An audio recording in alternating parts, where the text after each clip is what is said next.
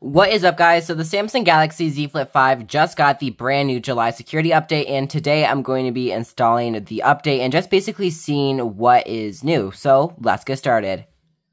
Okay, so just going over the basics of the security update. Obviously, I'm sure as you know, security updates are basically something that Samsung rolls out every single month that basically just fixes certain issues in the operating system. Like, one thing that I've noticed is when I turn on the phone, the display goes black, and then you have to turn the phone, like just power, or press the button just to turn it off. And then it'll be normal, but that was only when rebooting the phone. After you rebooted the phone, that would happen. But yeah, so we have, let's see what the size is. So the size is 427.5 megabytes. So pretty small update.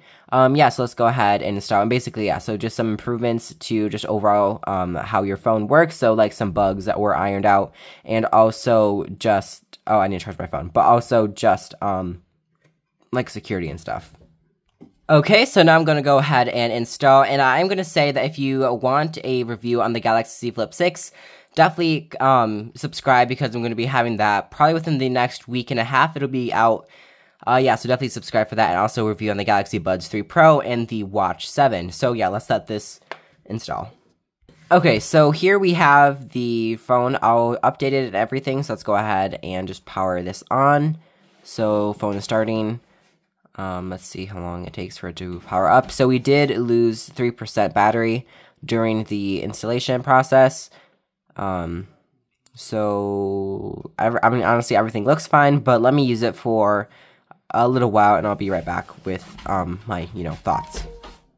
Okay, so I have noticed the animations and just overall the operating system seems to be a lot better and a lot smoother. So I definitely will be coming out with a update review on this, to see if there's any bugs I notices, anything that was fixed. The when I reboot the phone issue, with turning black after, that definitely was fixed. So that was definitely the software glitch.